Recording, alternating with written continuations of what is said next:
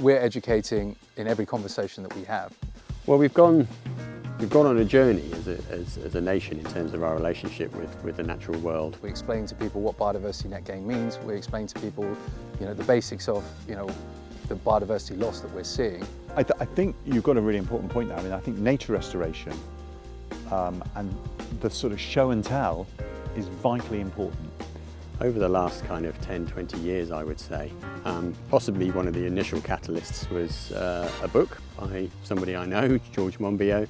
I think people, especially landowners, are becoming more clued up, but I think this needs to start in the classrooms. A book called Feral, which talked about reversing some of these processes, which talked about things like the fact that sheep in the uplands have decimated some of the habitats up there. He coined the term sheep-wrecked. To have children given access to natural environment, spend time in proper reserve, wilderness reserve. Some of the projects I work on, the window to success, the eureka moment is when we actually bring people that we've been talking to for 4 or 5 months to a site where it's actually happening. And then on the back of that, there was the emergence of the NEP program, the NEP rewilding, very famous, large country estate, wasn't really working from a farming perspective. As we enter this very new era where there's a bit of uncertainty about how natural capital and these laws are going to affect planning. And the owners of that estate decided to just let it go.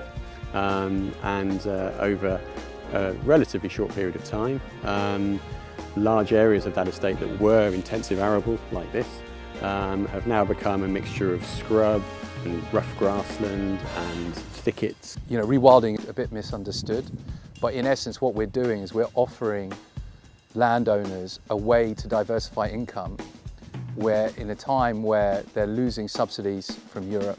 We at Biofarm have a lot of expertise across a huge range of fields to help them. And that's been a spectacular success.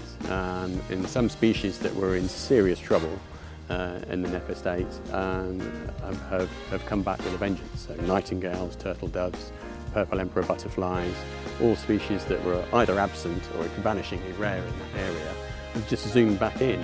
And I very much hope that we can do that here at Biofarm, that it can become an exemplar for others. We can bring them here, we can show them what we're doing, show them what we're learning so that they can take that away. I mean, that is actually vital as a mechanism to sort of embed nature restoration into a culture for landowners. Absolutely. Yeah, that's really important.